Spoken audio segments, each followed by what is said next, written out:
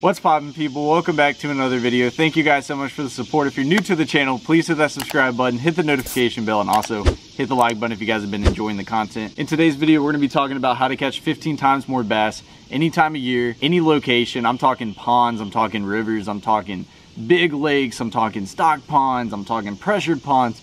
Any fishery, you're gonna be able to catch fish on these techniques. I'm excited to talk about this today because a lot of you guys have been asking about more tip videos, so I was like, you know what, we're gonna hop into one today. We're gonna be talking about a few different rigs and certain ways to fish them, and also color selections. I think that's very important. I know a lot of you guys are probably avid bass fishermen, but there's one thing I figured out about bass fishing, or fishing in general, is there's so much information to learn. Like, you could be one of the most experienced fishermen, Kevin Van Dam for instance, and listen to a random person's video and end up learning some tips just because they might fish differently than you do. So in today's video, we're gonna be talking about a few things that help me catch more fish that I can possibly share with you guys, and you can go out on the water and catch even more fish. So now we're gonna go ahead and rig up on my rod. This is actually a Mach Crush by Lew's. This is the older rod, this is the newer reel, the new and improved. You guys, this isn't on the market yet, but let me tell you, this is a bad freaking reel. And by bad, I mean really good. I love the color on it, it's just slick. We'll talk about that in another video. That's not the video to talk about it. But if you guys are wondering what pound line I have, this is 15-pound fluorocarbon. I use between 15 to 20 pound. Me personally, I'm not the biggest fan of 15 because I tend to break off a lot. I like using 17. I'm a big fan of 20 as well if I'm flipping heavy cover, but we'll talk about that in a minute. But I'm gonna get a standard EWG. This is actually a 4/0. These are stout wide gap hooks by 6 cents. If you guys wanted to get a discount, you can. I'll pop my code up on the screen. We'll be talking about some of their products in today's video as well. We're gonna go ahead and tie this up on this rod. And if you guys are wondering what type of knot I rig up, it's a basic uni knot. And if you guys wanna learn how to tie this, I actually have a video on my channel. If you just go to YouTube and type in like Kicking Their Bass best fishing knot, you can go watch that video and learn how to tie this knot. But it is proven one of the strongest knots out there. Wet my line, cinch it tight, grab the pliers, cut my tag in. We're gonna be rigging up the first bait, and we're gonna be teaching you how to throw it. This is a very basic bait. Probably all you guys already know about this, but let me tell you, this is a bass fishing slayer right here. And it's very basic. Like I said, it's actually the Zoom Super Fluke. So let's talk about this, and let's talk about how to catch some more fish on it, because like I said, everybody fishes differently. We have some pearl white Zoom Super Flukes right here, and then we have some pearl white Super Flukes right here with the chartreuse tail. So let's talk about this for a minute. Depending on where you're fishing, dirty water, clear water, whatever it is, this is the rules that I live by. Cloudy conditions, clear water, I like to use a basic pearl white fluke. If it's sunny in clear water, they make a color called white ice. It's white on the bottom and it has translucent on the top, and it's got some glitters in it, and it's really sparkly. I like that in on a sunny day in clear water. They seem to eat that a lot better, but that's all in experimentation. When you go out on the water, you're gonna have to figure out what color they want. But cloudy conditions, I like pearl, and then on the sunny days, I like that white ice color. So now let's talk about dirty water, which is today I'm in the rivers. I fish a lot of rivers out here in the Savannah, Georgia area. I'm in South Georgia. There's a lot of dirty water. Now let me tell you, something I've found that's very good out here. A lot of you guys that live around here already know are gonna watch this and go out on the river and try it, but go try it, you'll catch some fish. So this is actually the pearl white fluke with chartreuse on the tail. Let me show you this. In dirty water, I've had a lot of luck with this one. As you guys can tell right there, basic pearl white fluke, and it's just the tail is dipped in chartreuse. Dirty water, this thing slays them, especially if you're in really muddy water. I just seem that I catch a little bit more fish on it. Like I said, you can go with the basic pearl. That's gonna work just, you know, probably just as good, but there's something in the back of my head that tells me they love this little chartreuse one. I just think I catch a lot of fish on it. I don't know if it's something mentally, but previously I've caught a ton of fish on the white and chartreuse in dirty water. That's something to keep in mind. So I'm actually just gonna take one of these pearl white flukes right here, very basic. We're gonna take my 4/0 EWG. You can also rig this on a 3/0. These are just what I had. I'm very basic when it comes to fishing. So when you rig this thing up, you're gonna stick the hook. You got the fluke right here, you got the hook right here. You're gonna stick the head of the bait through the hook, just like that, okay? Now we're gonna break through the bottom, once it's rigged all the way up right there, just like that. Now we're gonna slide our bait up the hook, as you guys can tell. Once you get to the top, we're gonna rotate the bait where the top is on the top of the hook. We're gonna slide that bait all the way on top of that eyelid right there. Boom, just like that. So now you're free. So this is what you need to do right here to get your bait perfectly weedless. So what I usually do is I'm gonna take my fluke and I'm gonna lay it next to my hook. So you have the front of your hook right here, and you have the back of it right here. Right here, where this back aligns to the bait, that is exactly where you're gonna wanna penetrate the point of the hook. So right here on the end, it aligns right there. So I'm gonna line my bait up. All right, that's where I need to penetrate it. Boom. Penetrate the hook through the bait, just like that. And now what we're gonna do, so you have this little point. Last thing you wanna do is have this out, because at the end of the day, if you're throwing this around some grass, if you're throwing it around laydowns, any type of cover, you're gonna get snagged. So you wanna make this weedless. Now we're gonna push the point of the hook into the bait by bringing the bait up, sticking it into that hook. So right there, you got a weedless fluke right there, weightless and weedless. So this bait is gonna go perfect through any vegetation. It's gonna go through the cover, great as well. And you're not gonna get hooked up. Like I said, if this hook's exposed, you're gonna be hooking all types of cover. You're gonna be hooking that vegetation. You don't wanna deal with that. So you wanna bury that hook in the bait. And that's what's gonna keep it weedless. So this is the rig that we're gonna be using today. What I love about the fluke rig is it's almost a moving bait and a slow moving bait at the same time, because there's multiple different ways you can work it. It's very versatile. You know, when people work a fluke, they think you just throw it out there and you're twitching it back. Some days I want to throw it out there and just leave it there. So let's go ahead and hop up here real quick. By the way, we're going to be talking about multiple different baits today. This isn't the only bait that we're going to be talking about, but I wanted to demonstrate this one first. So let's go ahead and hop up here and give this thing a cast. All right, so we have our rig right here. We're going to be casting it out and we're going to work it one specific way right now. And this one's very basic. A lot of you guys are already going to know it. So the spot that we're fishing right here, we got a bunch of cypress knees laying down in the water. We also got some lay downs, you know, just basic cover that's laying along the bank. What we're gonna do is we're gonna take this fluke, we're gonna cast it right up on that cover. Cast it up there, we're gonna twitch it back. So I might give this thing a couple pops. 1, 2, let it pause. 1, 2, 3, let it pause. 1, 2, let it pause. 1, 2, 3, and continue that process right there. That's a very basic way to work a fluke. If you guys didn't know, this is pretty much a soft plastic jerk bait. So you can pretty much throw it on any of this cover, throw it out there, hits the water, jerk, jerk, jerk, let it sink.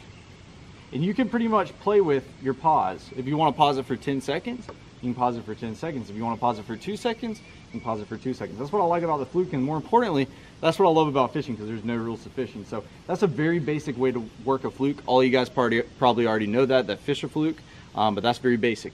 Now, the way that I started fishing a fluke, especially in tough conditions, right now that you guys are watching this video, you guys might be watching this at a different time of year right now, but when I'm putting this video out, it's summertime right now. It is very hot. There's fish and there's bass, especially largemouth. They love lay downs, they love cover. So what they're gonna do on a hot summer day, especially on a river like this, they're gonna tuck up against that cover. So those lay downs that are in the water, those bass are gonna tuck up right against that in the heat of the day. So it's very important to target those things.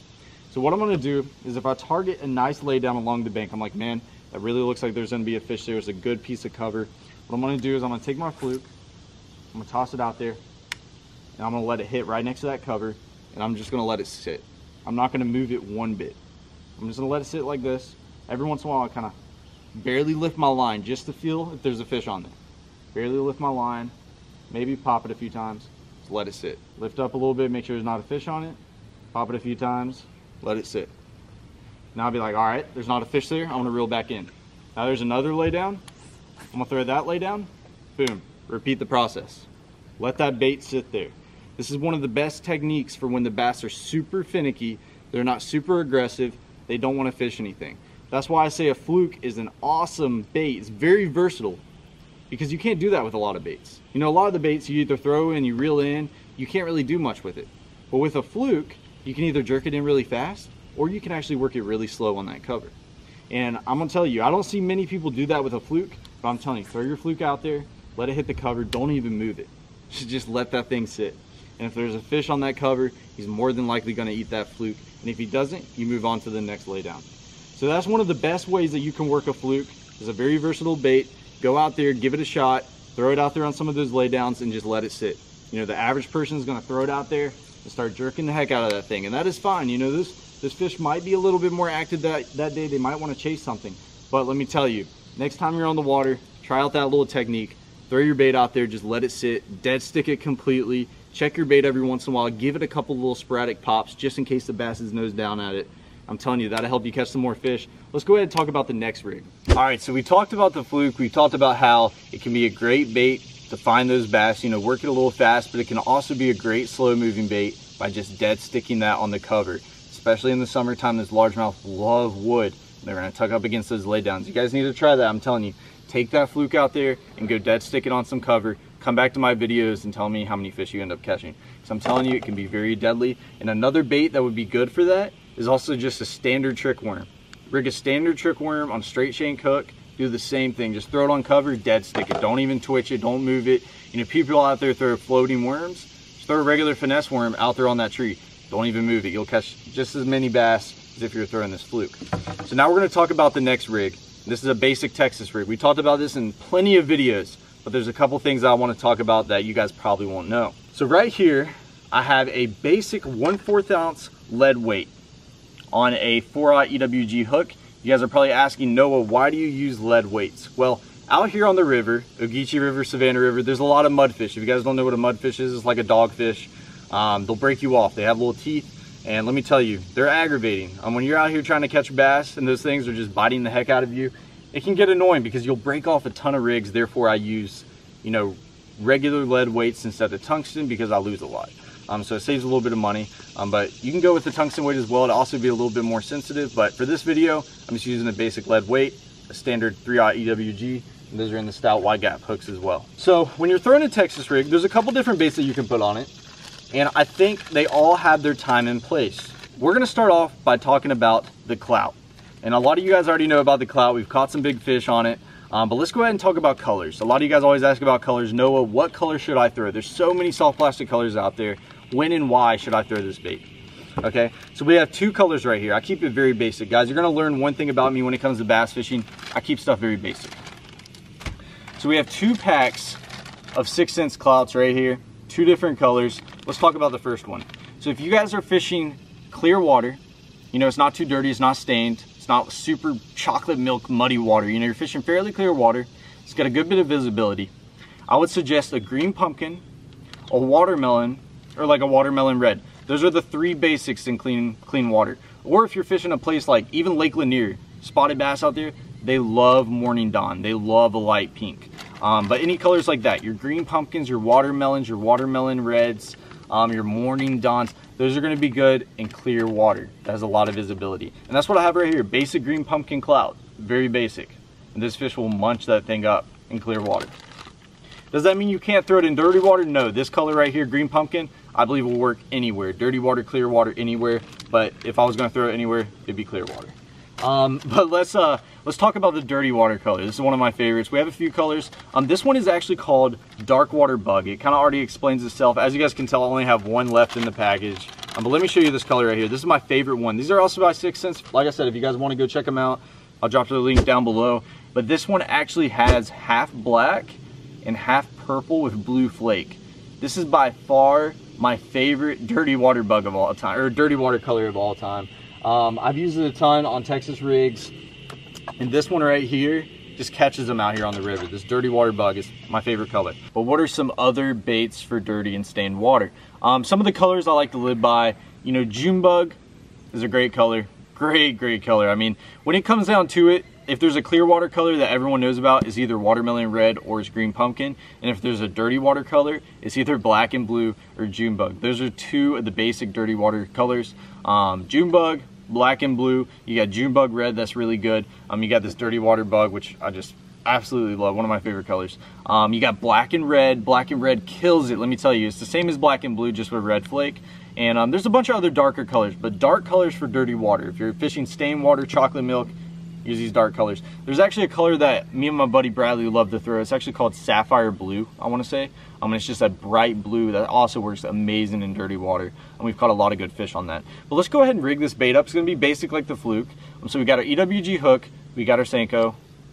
We're going to rig it right through the head of it. Like I said, with the fluke, we're going to pop it through, rig our bait all the way up on top. Boom, just like that. We're going to lay it, figure out where we need to penetrate the hook. Boom. Bury the end of the hook. you got yourself a weedless Senko right there. And then we got our little 1/4 ounce of weight. Boom, right there. And so let's talk about where you want to throw this bait. So this bait's going to be really great around cover. If you're fishing cover, if you're fishing grass, it's going to be great. Now let me tell you, if you're fishing a lot of ponds that are very shallow, there is a way that you could catch a lot more fish. You need to take this 1/4 ounce of weight off, so it's just weightless. You got Senko and EWG hook. If you're fishing really shallow water or a bunch of slop, that will catch a lot of fish, especially in ponds. Weightless Senko just kills it. You could also throw a wacky rig that'll catch a lot of fish as well. But if you're fishing cover or deeper water, right there, just put that little bullet weight on there, you're gonna catch a lot of fish. So let's go ahead and throw this on some of these laydowns. We're gonna talk about how I would work this bait. All right, we got our Senko right here. We're gonna talk about a couple of different ways to fish it. Very basic, man, very basic. You're gonna throw it out there on those laydowns, on that cover, on that grass, whatever you're fishing. You're gonna let it hit the bottom. That's very important with this bait. It's a bottom bait, so you're gonna wanna work this thing on the bottom. It's not like that fluke. You don't have to wait till that hits the bottom. That's somewhat of a moving bait. It's something that a fish will chase. If you're fishing any worms or crawls, you're gonna need to work that on the bottom. So we're just gonna throw it out there. There's a couple different ways to work it. Very basic way that almost everybody fishes, you know, a Senko, a Texas rig, a shaky head, any sort of bottom bait, just basically hopping it on the bottom. You know, just kind of, just like this. Making sure you're keeping bottom contact, making sure that bait's on the bottom, and just hopping your bait. Very basic. And that, you know, that can catch fish. But let me tell you, you're gonna go out there and there's gonna be some days where those fish are not wanting to bite. You know, that summer bite, super hot outside, those fish are just not wanting to eat anything. Now this is when I'll throw my bait out there on that cover, just like I was talking about with that fluke, let it sink to the bottom, and I don't even move it.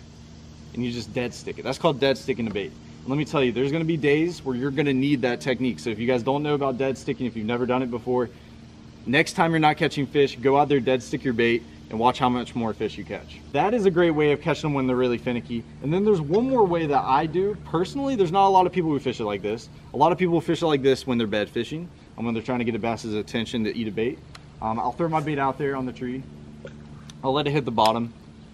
And then this is what I'll do. Instead of just straight up hopping it or dragging it, I'll actually hold my line to where there's no slack in my line. And I'm just gonna hit the back of my rod, just like that. And what it's gonna do is that worm's gonna be on the bottom. Since I have no slack in my line, when I hit this, what that worm's gonna do is just gonna be like this, fluttering at the bottom. It's not gonna have enough movement for that bait to be hopping back towards you like you were going like this, hopping your bait. But it's gonna keep that bait in the same spot. And when you're hitting this, the tail is just gonna wag. Let me tell you, that is a killer way as well. If you guys can't catch any fish, go try that. So next time you're on the water and you don't have many bites, throw it out there, work it the way that you normally would. Then you think in the back of your head, they're like, you know what, Noah told me to dead stick this thing. Go try that. And if they're not biting that, go try what I just told you. You know, throw your bait out there, work it very slow, pretty much dead stick it, but hit the bottom of your rod. So what that's gonna do is, say we threw it out there and we're dead sticking it. That worm is just on the bottom, okay? And that bass just comes up and he's just looking at that bait. But he's not doing anything. Once you start to hit your rod and that tail just starts moving, that could create a reaction on that bass. Bass are predators and they react to movement. If that bass starts to see that worm moving and it does something weird, he's gonna go engulf that bait. So that can be a great way. You know, if they're not eating it while they're dead sticking it, start playing around with that. Give it a little bit of movement, not much, give it a little bit. And that would probably help you catch more bass. Since we talked about a couple baits that you need to be throwing to catch more fish, if you aren't throwing these baits, you need to go out there and throw them. Are these gonna catch the biggest bass in the world? Maybe, okay? They're not gonna be big bass hunters, but you are gonna be able to put a bunch of fish on the boat or a bunch of fish on the bank using these baits just about anywhere and any time of the year. That's why I love these and that's why I wanted to talk about them. So now, since we talked about some of those baits right there, one thing I would like you guys to do is drop a comment down below on what other tip videos you want to see. We're going to go ahead and actually go fishing with these baits and catch some fish. So I hope you guys enjoyed the rest of the video. Hit that freaking like button. Drop some tip videos down below. Let's go ahead and get it started.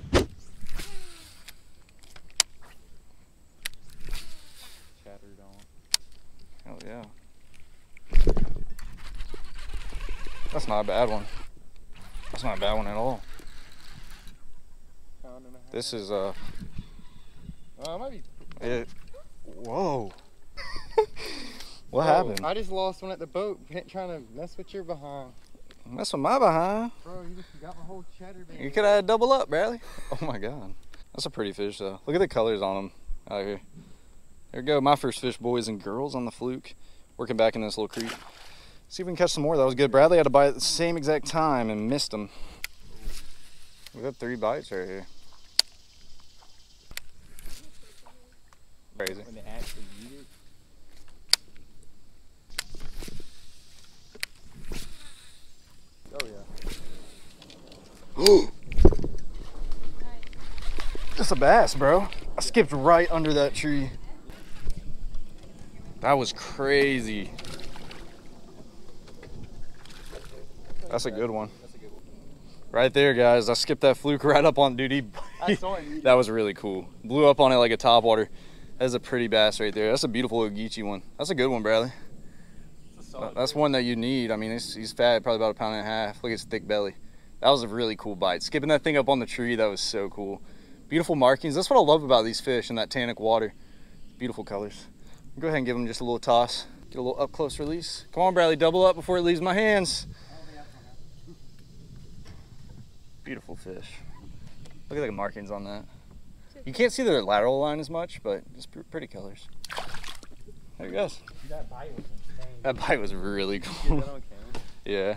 Oh no. Forgot I had my. Oh! You have a fish!